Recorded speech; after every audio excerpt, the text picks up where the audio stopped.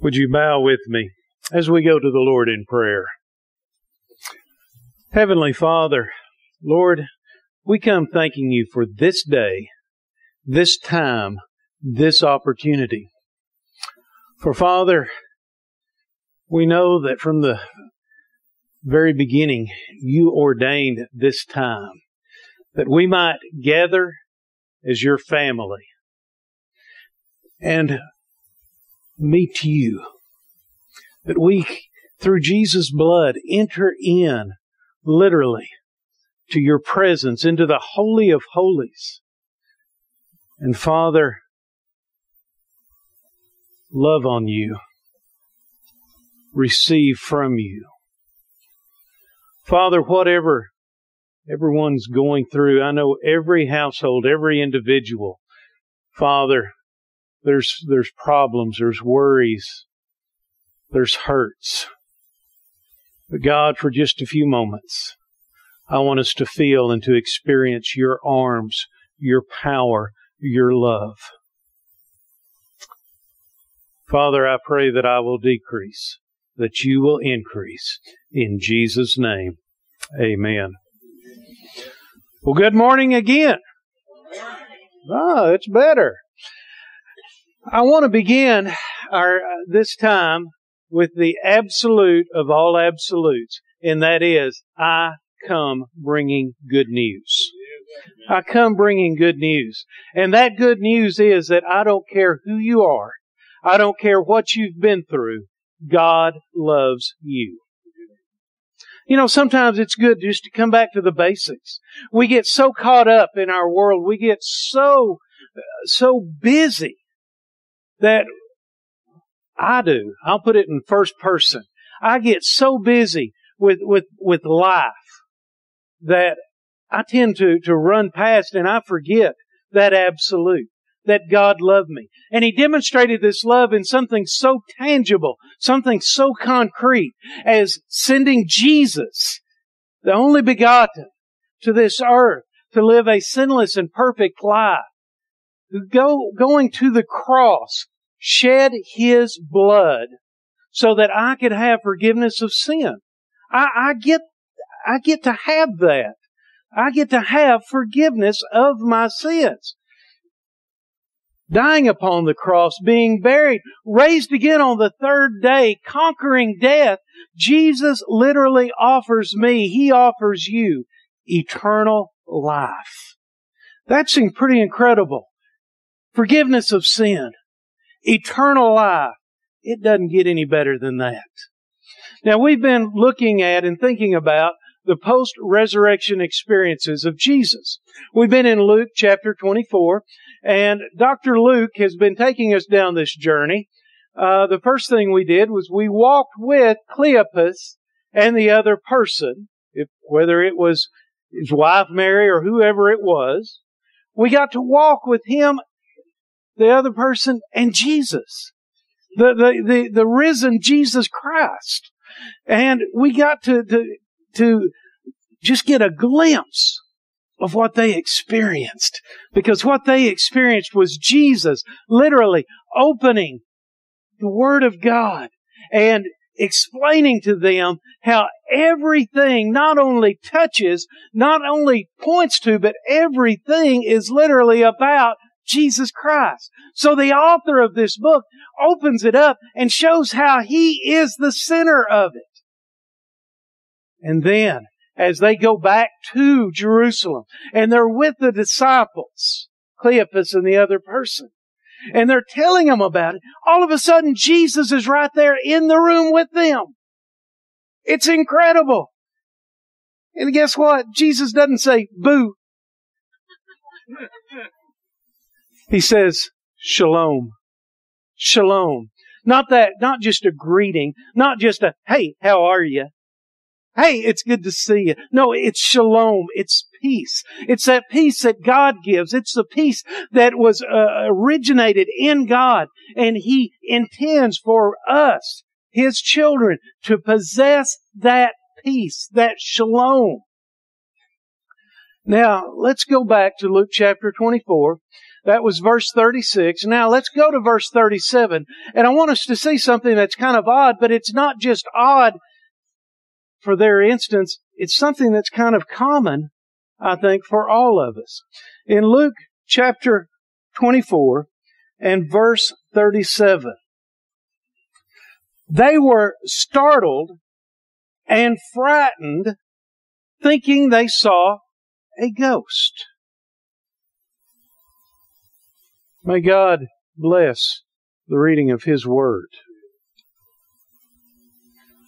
They were startled, and what does it say? They were startled and frightened.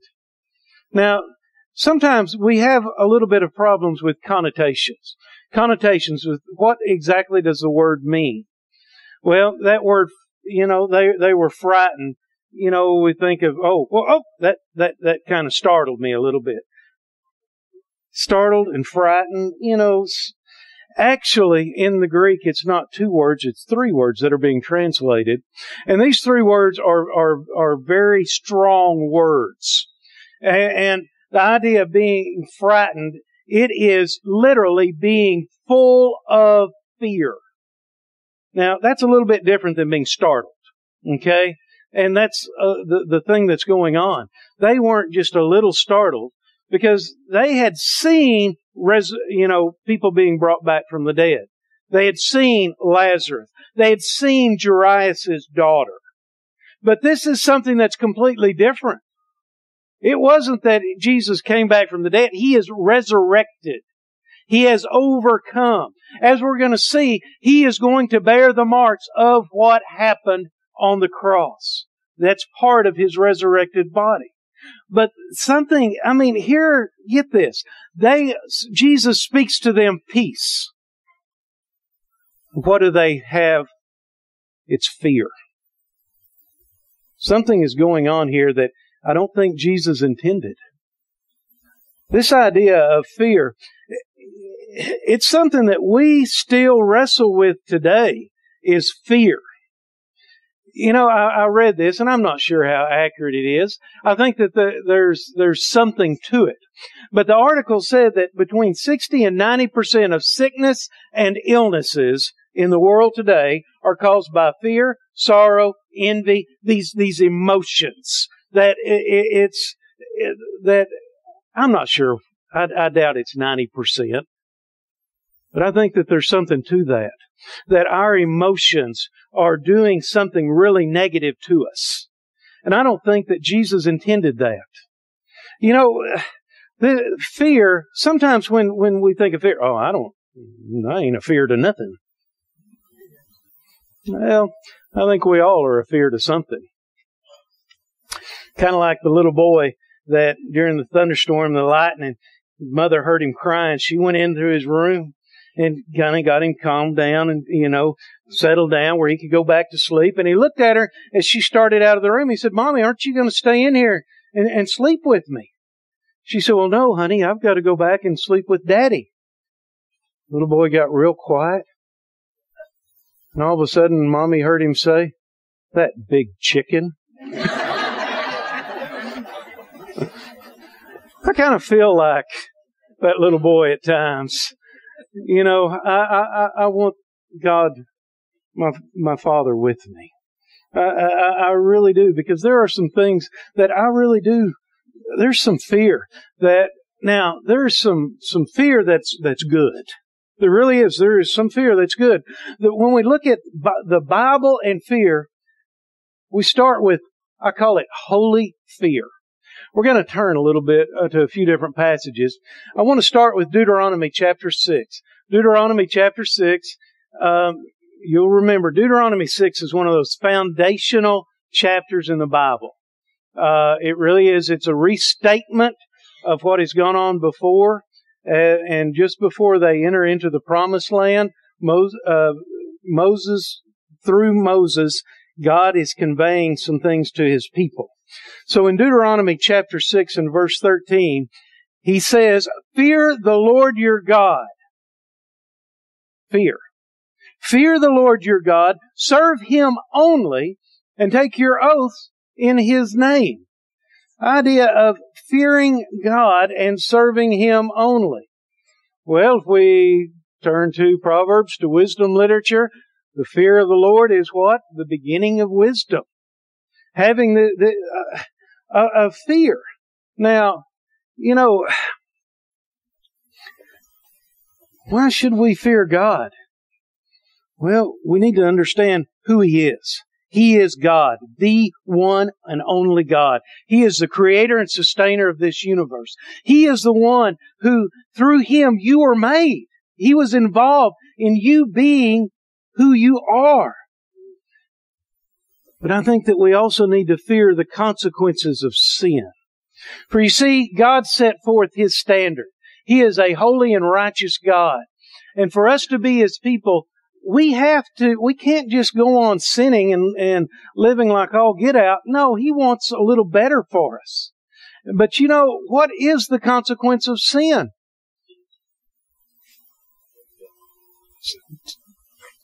Death. Absolutely. That ought to be a deterrent. That ought to be something that we are afraid of, is eternal death, eternal separation from God. And in fact, not just for us, but when you look around at everybody that you see is going to spend an eternity either in heaven with God, eternal life, or in hell, separated from God, which is eternal death. Folks, we were created at a certain point, but every person was created eternally, to live, to exist eternally. And we had better fear the consequences of sin. Now, I put this, and I like this. We ought to fear disappointing God. I want you to think about that for just a moment. I think we should fear disappointing God. Now, growing up, when I was real young, I feared disappointing this man right here, my dad. Because there was no such thing as time out. That hadn't been invented yet, okay? It was the good old-fashioned whipping. And I'm thankful for it. I want you to know I am. But when I was really young, I feared getting a whipping. As I began to grow, as I began to mature, as I began to really know this man, guess what? I feared disappointing him because I didn't want him to be disappointed in me. I wanted to make him proud. Why? Because he's my daddy. I didn't want to, Breckenridge, Texas is not a real big place. Everybody knows everybody's business. I didn't want to embarrass my dad by the things that I did. I wanted him to be proud of me. Why? Because our relationship was growing. It was maturing. And as our relationship grows and matures with God, that's really how it should be. That we don't want to disappoint our Heavenly Father. Why? Not because we're afraid He's going to punish us, but because we love Him and He loves us. And that a little bit of fear is a good thing. A little bit of fear is a good thing. Franklin Roosevelt gave a great, great speech, and the one line that's most remembered from it is, the only thing to fear is fear itself. Well, I'm not sure that I agree with that 100%. Look at Matthew chapter 10 and verse 28. Matthew chapter 10 and verse 28.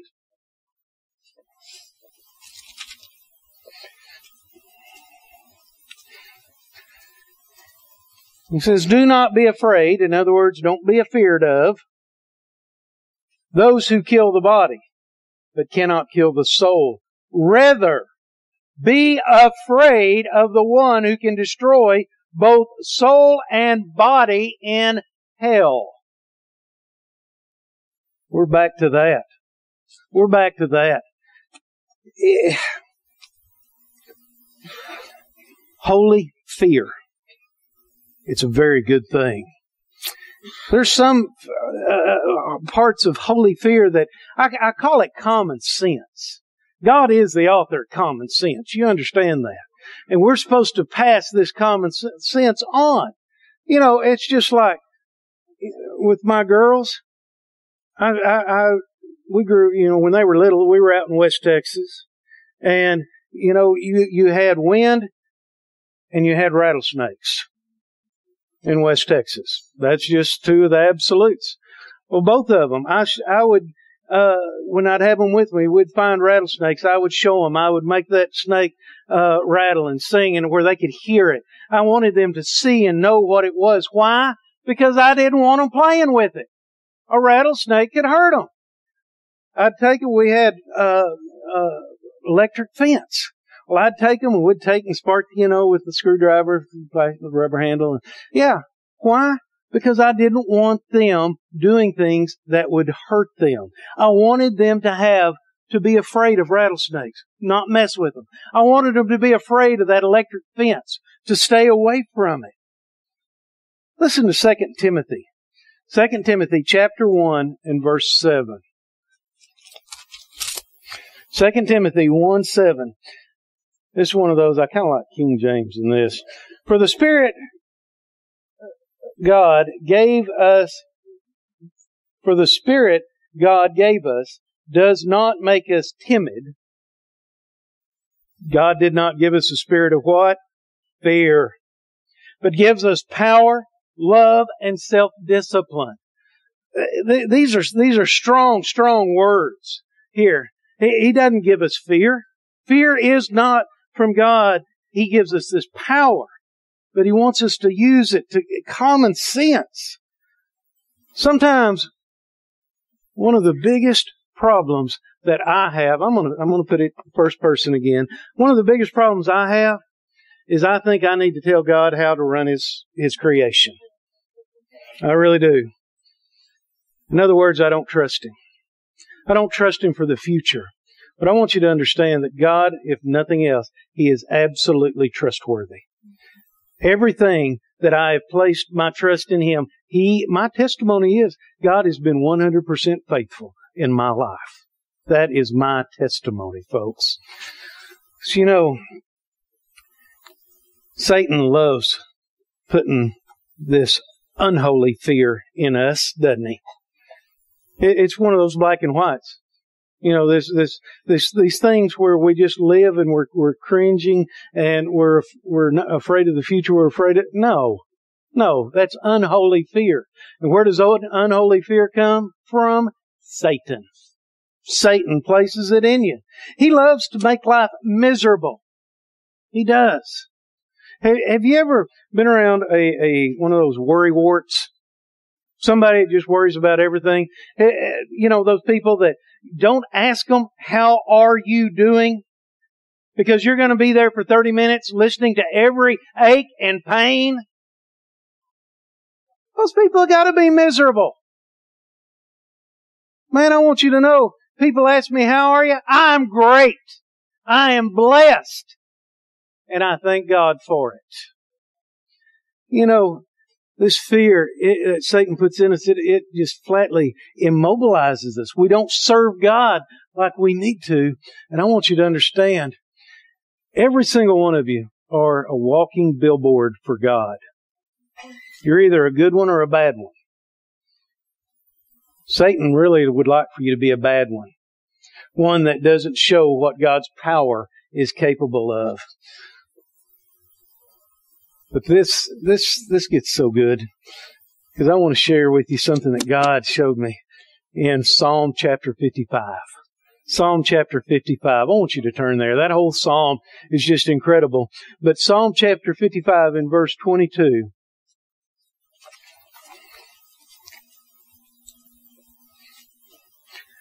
This is one of those verses, you've heard it. You may not know what the address is, but you've heard this verse. Psalm chapter 55 and verse 22. Cast your cares on the Lord, and He will sustain you. He will never let the righteous be shaken. You think that's important, folks?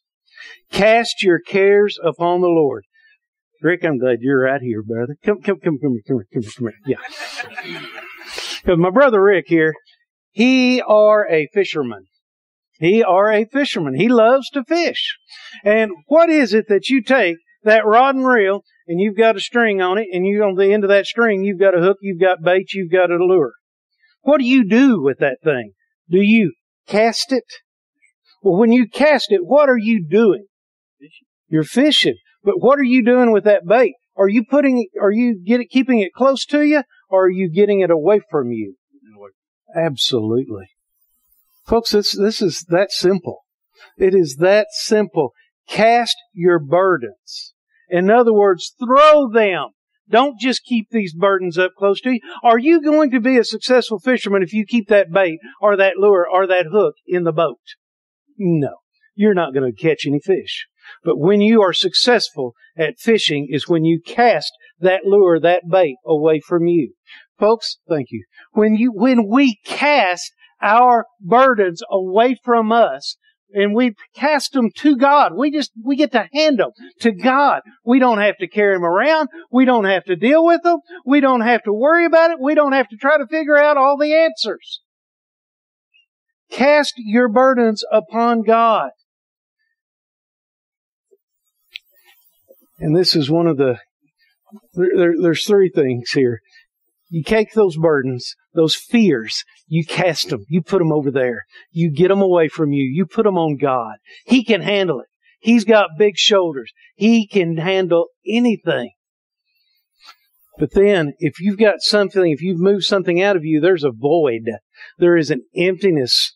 So you better fill that emptiness. If you leave yourself empty, guess what's going to happen? Satan's going to go take that fear and run and bring it back to you, and he's going to bring more with it. So you fill that emptiness, you fill that void of what you have cast off, fill it with the Scripture. I want you to take Psalm 55 and verse 22, and if you've got a pen, I want you to underline it. I want you to check it. I want you to put a star up by it. If you've got a highlighter, I want you to highlight it. Psalms 55:22. Know that address. More importantly, know that Scripture, because that is a promise from God. But also, when we're dealing with fear, keep an eye on eternity. Keep an eye on eternity. It's like I said from the beginning, every one of us are created eternal. And folks, because of Jesus Christ, what He did on the cross and His love for me, and I took it, I accepted it, that free gift, that grace of salvation, I get to spend eternity in heaven with my Jesus. And folks, I can handle anything knowing that I'm going to be with my Father for all eternity. Fear God. Have a fear of the understanding of what's going to take place with sin. But my goodness, don't carry around these fears and cares of the world. Cast them upon God. Would you bow with me? Father, we thank You for the privilege of being Your children, but God, the blessings that come with it, of not having to carry around fear, of being able to give it to You and know that You can handle it.